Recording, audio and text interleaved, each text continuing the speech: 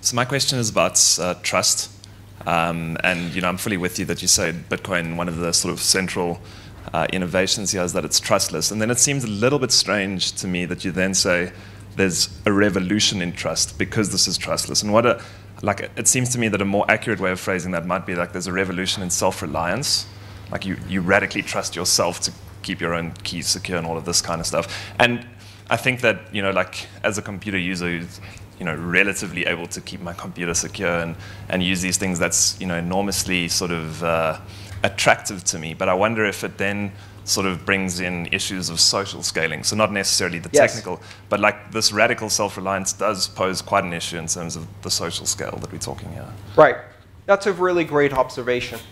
I think when I say a revolution of trust, what I'm talking about is that when you organize trust in a decentralized manner, eventually you come to trust in the aggregate operation of a network, network-centric trust, and the aggregate collaboration on the same consensus rules of thousands of participants. You can't do the Bitcoin trust by yourself. You don't trust anybody. But in the end, you trust the system because everybody's using the same consensus rules. So you have this emergent model for trust in a network-centric, game-theoretical, market-based security system that is massively decentralized. In terms of self-reliance, this is a tricky one.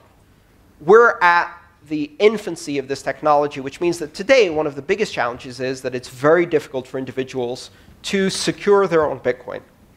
And in many cases, that leads people to rely on third parties and get doxxed, right? And concentrate all of their funds in one big, shiny honeypot that is an irresistible target. And as I like to say, there are two types of centralized exchanges in this world, those that have been hacked and those that will be hacked.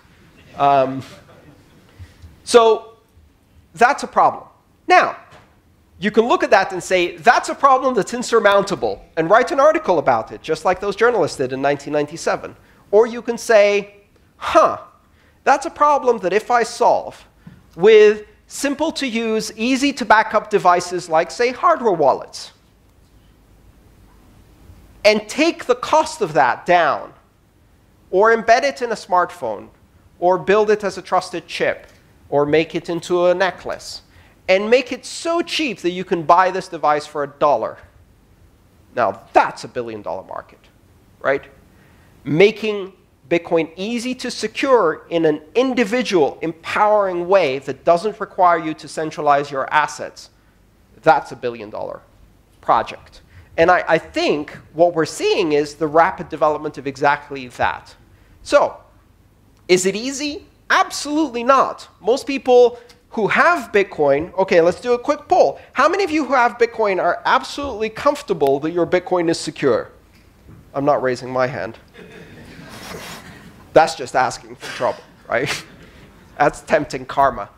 I am reasonably certain that I have managed to maintain my security for the last 5 years.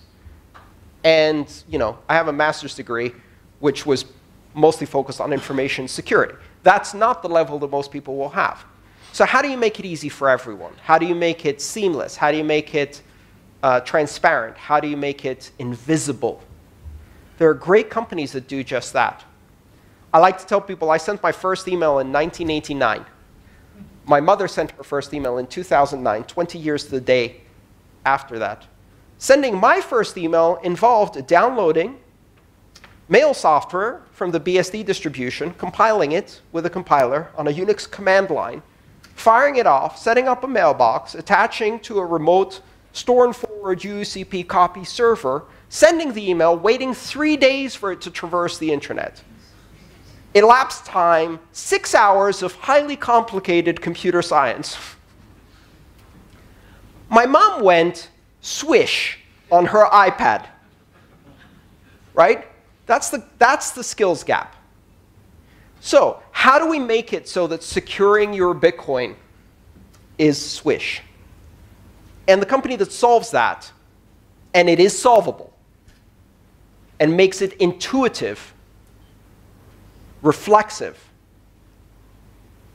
that company is going to be very successful. And I think there are a lot of companies competing for exactly that. So you're right. We're not there yet. That's why I say we're in the internet of 1992. There's no DNS. There's no web. You use Archer and Gopher to get information. Sending an email is an exercise in frustration, and you have to compile all of your software, right? Still 2 years away from Netscape. That's where we are.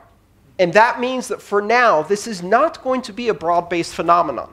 It is going to be something that it requires a lot of technical skill. We are not the early adopters.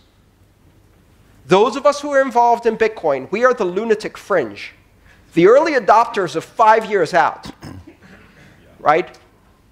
That's what it means to be involved in this space, and it's OK. If your friends are making fun of you, you're probably doing something interesting.